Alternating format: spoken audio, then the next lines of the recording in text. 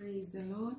This is a wonderful day that the Lord has made, and we should rejoice and be glad in it. This wonderful morning, I just want to wish you a happy new month, the month of November, the 11th month of this year. God has been so wonderful to us.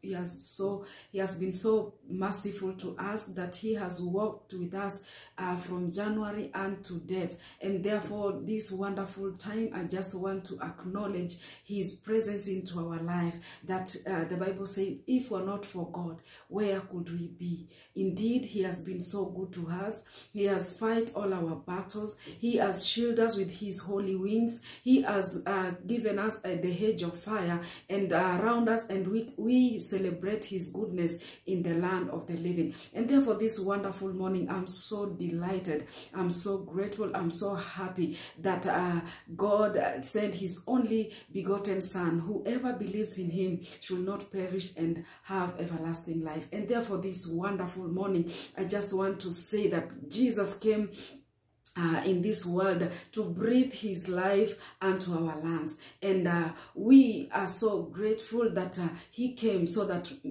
each one of us may receive health, may receive life, and life in abundance. And therefore, this wonderful morning, I just want to encourage you that be still and know that He is God. He is working behind the scenes. Whatever you have been waiting God to do for you, indeed He is working behind the scenes. No matter what you are praying for, I just want to encourage you that He is working behind the scene for you and I. We just want to be still and know that He is God. He never fails, He never sleeps, He never slumbers. He is not a son of man that he should repent.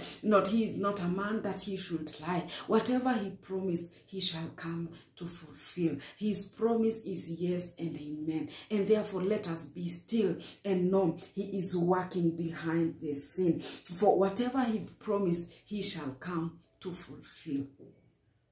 And therefore, be encouraged in the word of God. Be encouraged, my brothers and sisters, wherever you are. It has been so long for me to come onto this platform, but because of His grace, I'm back again. I'm back to bring you a good news of our Lord and Jesus, our Lord and Savior Jesus Christ. Be still and know that He is God. Amen.